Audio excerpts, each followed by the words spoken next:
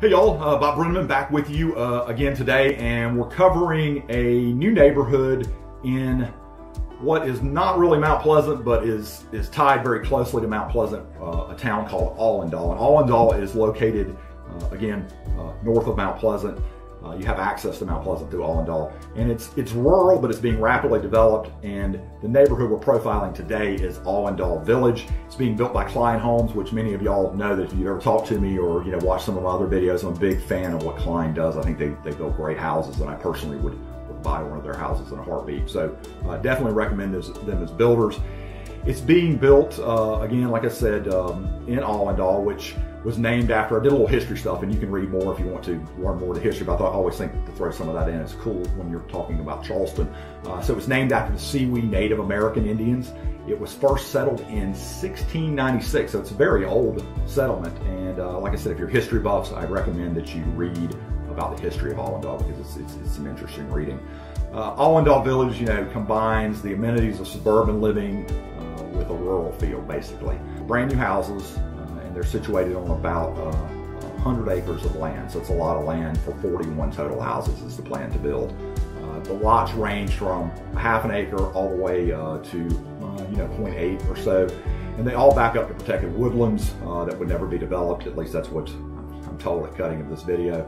Home prices or home sizes range from the 2,500 square foot range on up to about 4,000 square feet. And prices range from the 600s on up to the mid 7s, just probably depending on when you get in, is the price point.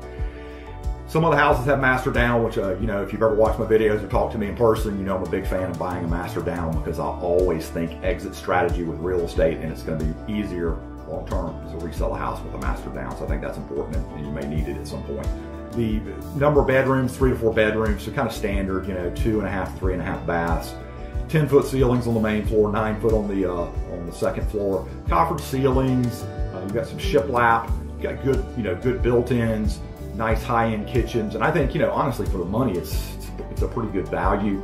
It is a little further out, so I think that's the one thing you have to factor in if you're considering Awendaw Village is the amount of time that it could take you to get to and from your job. But if you're living in Mount Pleasant, your kids are going to school in Mount Pleasant, or you're retired in Mount Pleasant, I think it's a good alternative to being in some of these more tight neighborhoods as far as houses next to you. Phase 1 is going to have about 14 home sites, and all of those will have views of the village pond, which I believe y'all probably seen as I've done this video. The other phase is going to be built after they get the 14 home sites and homes sold. So the long term of it, I think, is really good.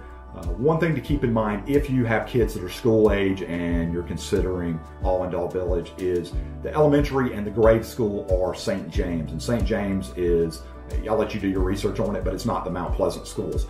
For high school, you do get access to Awendaw High School, which is typically in the top 15, 20 high schools in the public high schools in the United States year in and year out. Again, I'm Bob Brennaman. I am a longtime resident of this area, and I love to talk about Charleston or anything related to this area, whether it be restaurants, schools, things to do when you come on vacation, for that matter. You can call me at 843-345-6074, and you can always check out our website, which is devoted to Mount Pleasant, Awendaw's sister city, which is mountpleasantproperty.net.